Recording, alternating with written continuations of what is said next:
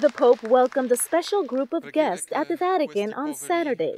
He met with 30 Polish children with cancer. Come il vostro venerabile predecessore, il beato Papa Giovanni Paolo II, questi bambini sono venuti dal paese lontano. In fact, some of the children held an image of the late Polish Pope. Others prepared gifts for Pope Francis. Visibly moved, he thanked the young group for his prayers. Grazie per le preghiere che voi fate per la Chiesa.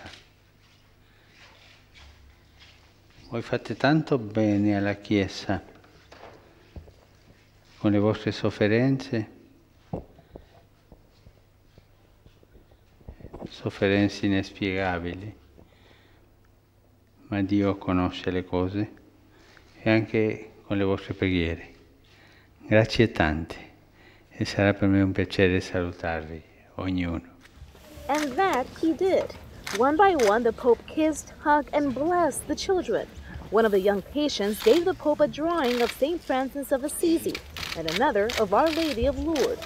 The meeting was full of memorable and moving moments, even towards the end, when Pope Francis was surprised by a professional photographer. Grazie.